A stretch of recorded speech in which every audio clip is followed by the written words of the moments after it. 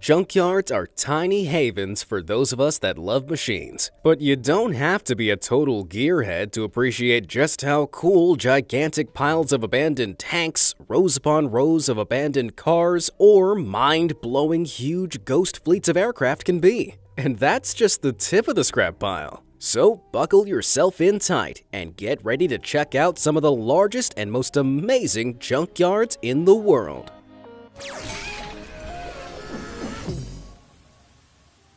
Tank trash. Here's a question you've never thought to ask. If you found yourself with 6,500 tanks that you no longer had use for, how would you store them?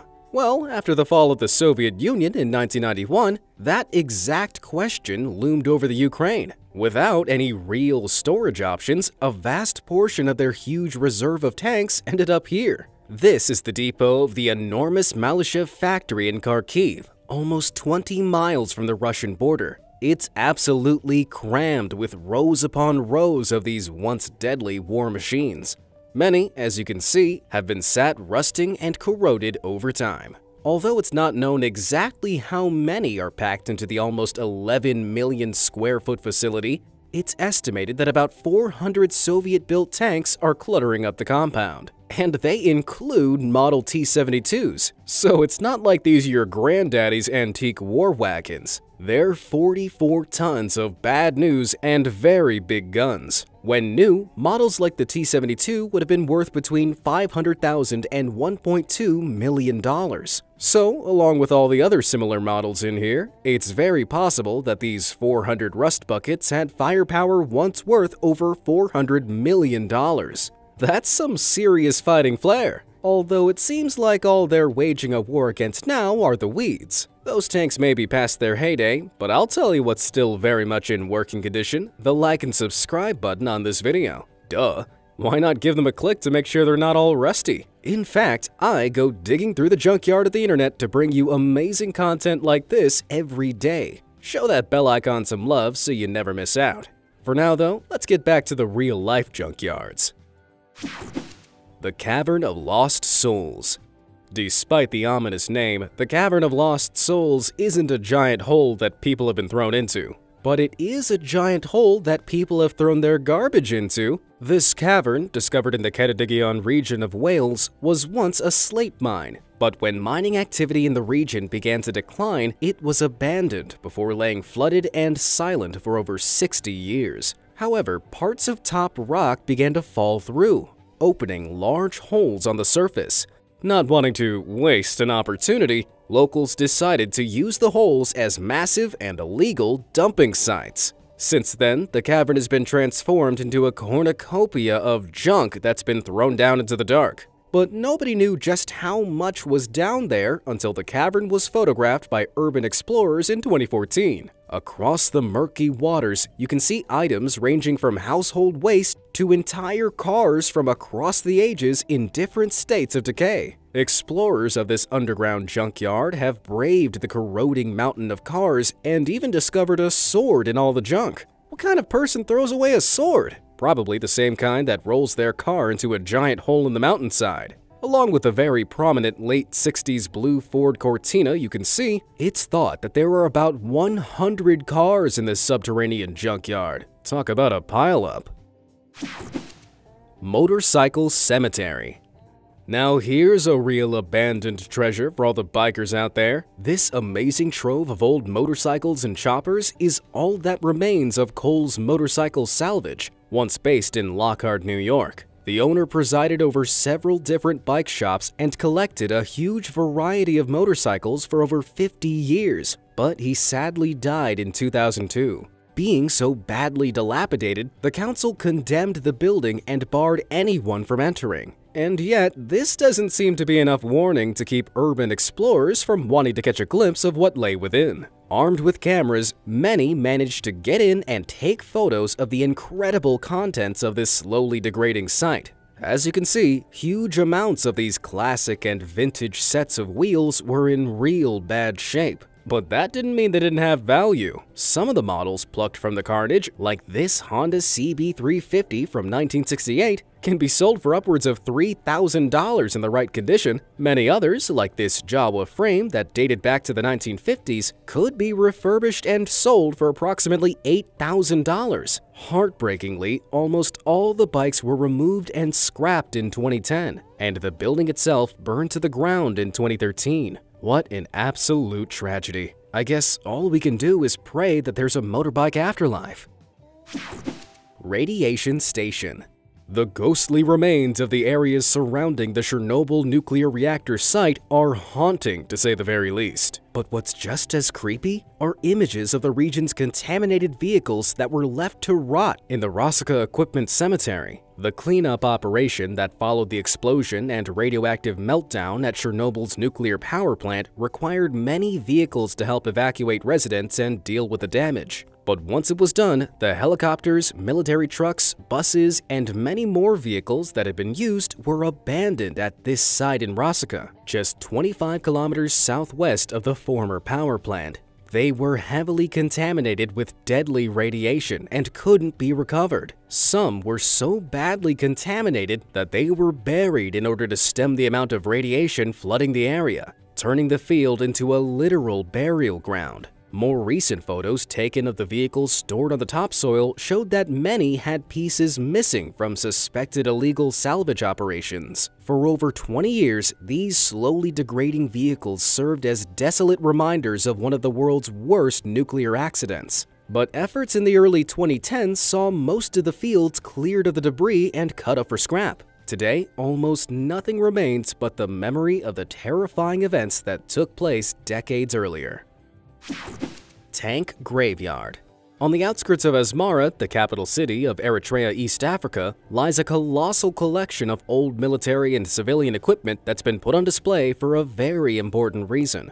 Part junkyard and part war memorial, this huge assortment of rusting vehicles serves as a monument to the war Eritrea fought with Ethiopia for 30 years. During the War for Eritrea's independence, which raged on from 1961 to 1991, Ethiopian forces would hide their destroyed military equipment outside Asmara. The method behind the madness was that leaving it on the streets for all to see would strengthen Eritrean morale, which was, of course, the very last thing they wanted. But after Eritrea's victory, much of the remaining machinery spread across the country was dragged to the same spot, gradually growing into a giant scrapyard. During this time, the country had at least 74 tanks at its disposal. But there are thought to be hundreds here, with many of them having been captured from Ethiopian forces. Although many of these vehicles have now been corroded beyond recognition, that doesn't stop the place from being one of the most historically important junkyards in the world.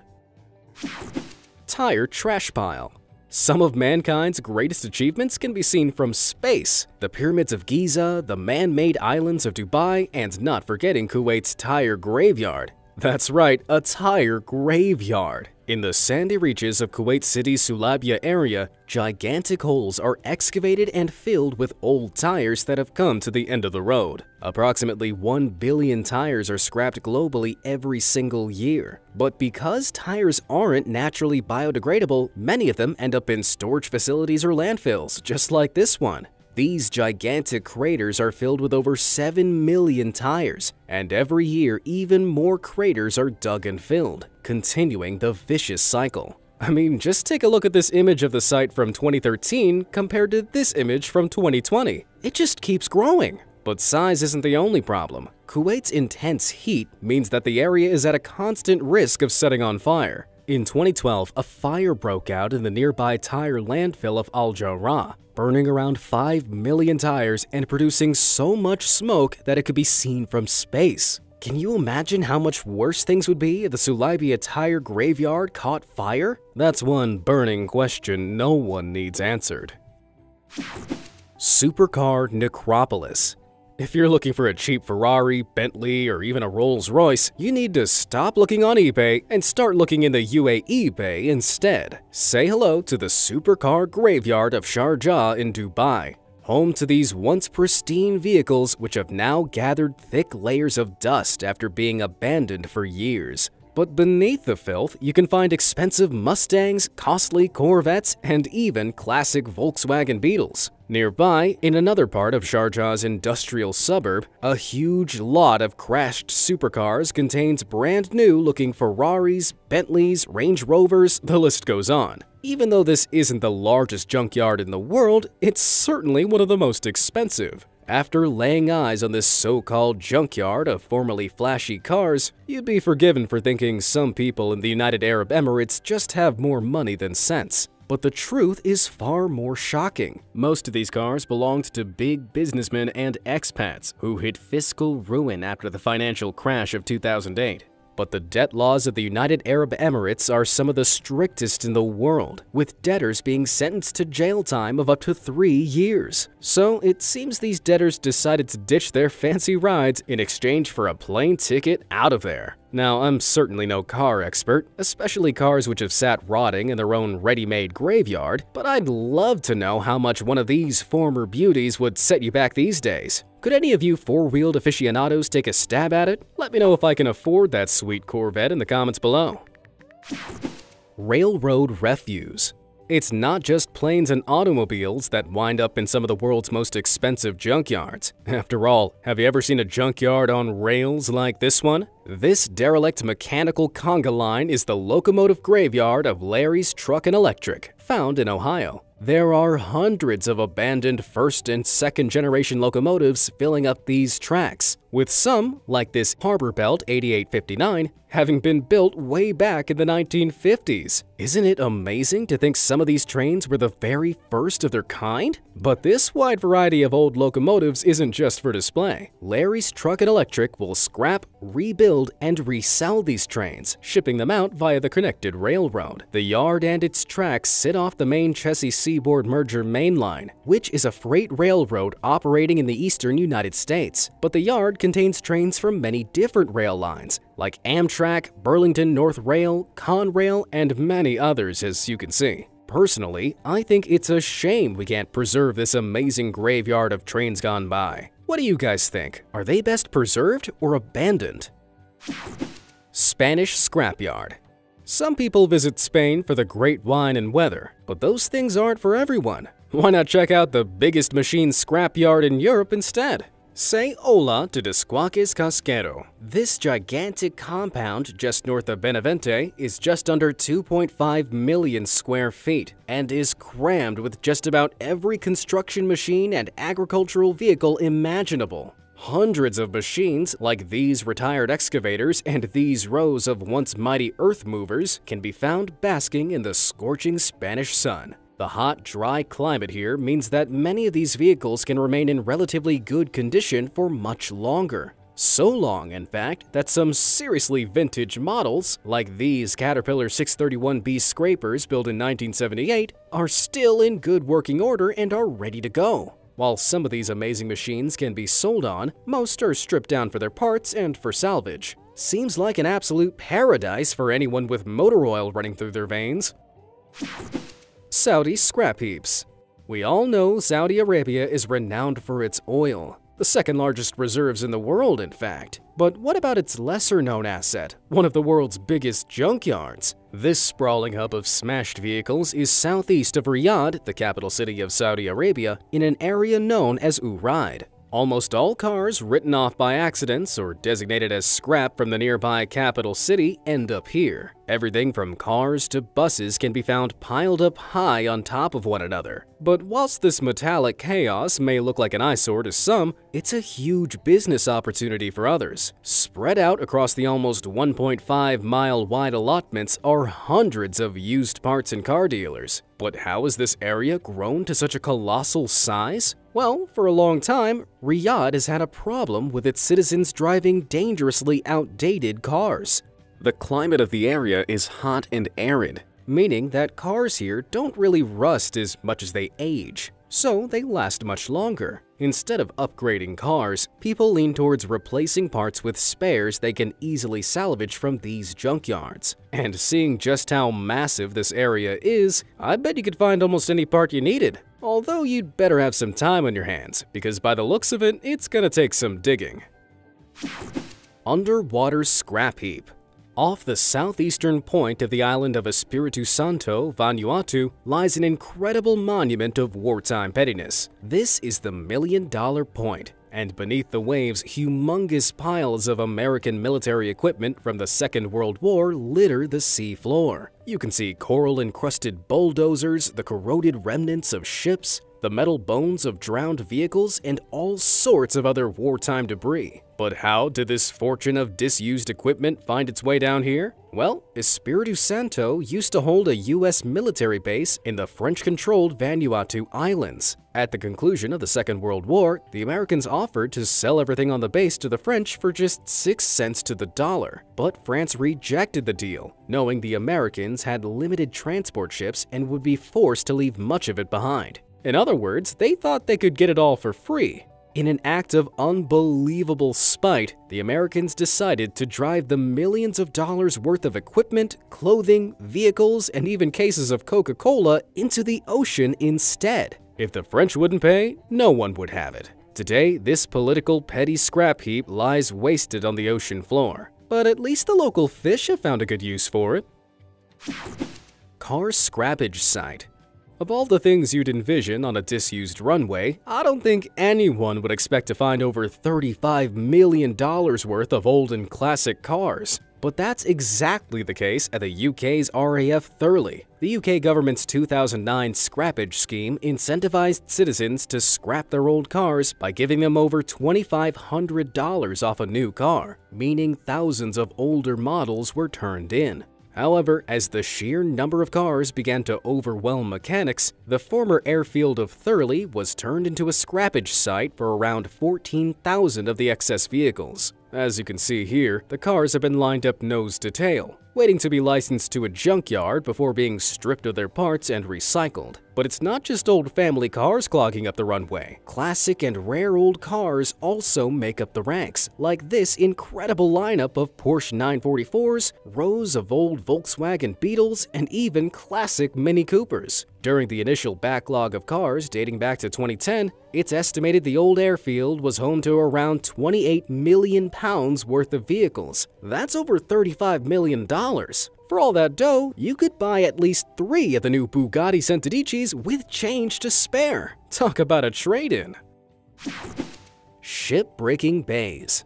The gigantic coastal junkyard of Gadani, Pakistan is the final resting place of hundreds of huge oil tankers and old ships. Once they're floated into the breaker bays, these mighty vessels are all broken down section by section for scrap. While this process may look cool, workers here mainly use hand tools to break the ship down and earn between just $3.50 and $8 a day. So this junkyard might actually be one of the last places on Earth anyone would want to work. At capacity, Gadani's 134 ship-breaking lots are filled to the brim with colossal ships like these that have all run their course. All along the 6-mile stretch of coast, the gigantic piles of scrap from the ship are stacked up on the shores. Oil left over in the condemned tankers is siphoned off and sold, and almost every part of the ship is dismantled for recycling. While the stripping time of these wave-riding behemoths depends on their size, workers can break them down in a matter of months, sometimes even weeks. In just 1 year, Gadani can have over 100 of these gargantuan ships dismantled. I guess it's not just the seas around here that are choppy.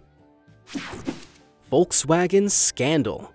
Do you remember the Volkswagen emission scandal? If you need a little reminder, just take a look at the Volkswagen storage facility of Victorville, California. Oh, sorry, did I say little? I meant giant. Those are rows upon rows of diesel Volkswagens packed into a sun-bleached desert graveyard. For some perspective, that plane you see measures almost 200 feet long, so this site is truly gargantuan. But why are so many of them here? In 2015, the headlines were dominated by a scandal after the Environmental Protection Agency found that the German car giant had installed software into its diesel cars to cheat emission tests. The revelation forced Volkswagen to buy back almost 350,000 highly polluting vehicles, costing it about $7.4 billion.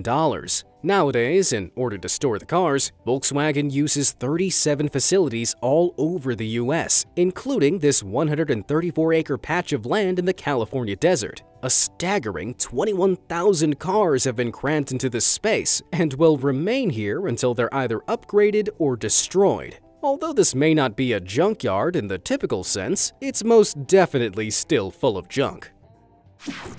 Share bike graveyards. Take a look at this image. What do you see? A field of tulips, right?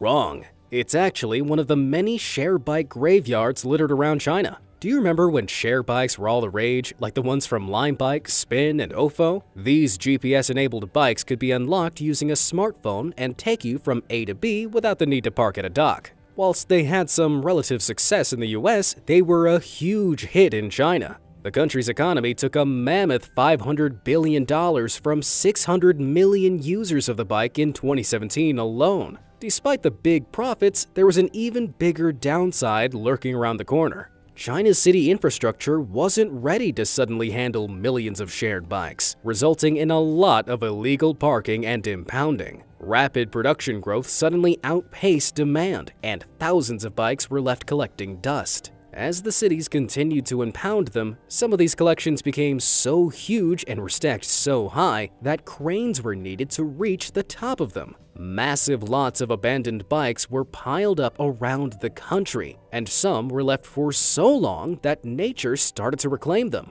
It's unknown exactly how many still haunt China's cities, but at their peak, Shanghai alone had at least 1.5 million bikes, and Beijing had 2.3 million. That's enough for one bike for every 12 of those city citizens. Seems like someone should have pumped the brakes on this bicycle bonanza a little sooner. The Boneyard.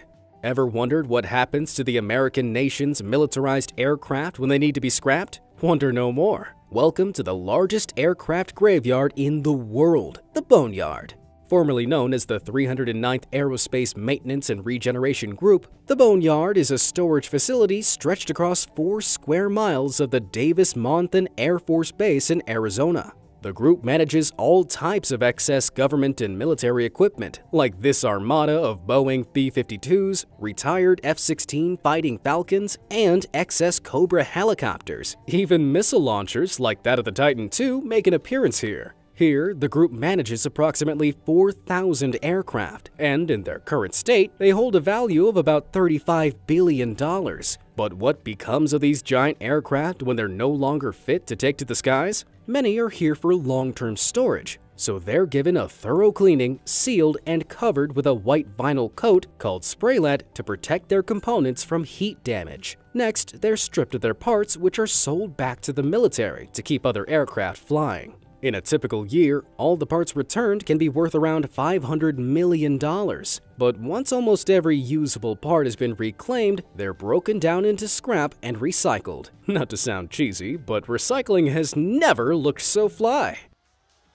If you could visit one of these incredible junkyards, which one would you most like to check out? And if you've ever made an incredible find at a junkyard you think would amaze me, why not let me know in the comments? As always, thanks for watching.